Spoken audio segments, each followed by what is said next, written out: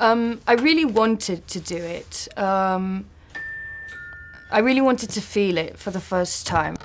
I was very curious, so I ordered and went for it. I truly felt confused. I thought I was going to love it, but I was lost, desperate, naked, awkward, useless.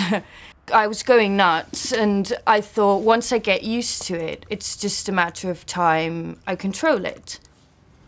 I decided to go with that, and that's all I did, day and night, before, after, in the meantime.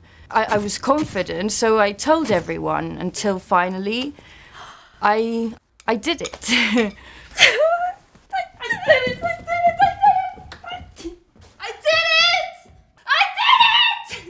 That was my moment. I could knit whatever I wanted. But then there was a time that, because I always thought that it was me that was controlling the wool, but it was really the wool that was controlling me. And that's how I became an addict. So here I am, my name's Hannah, and I'm a knitter.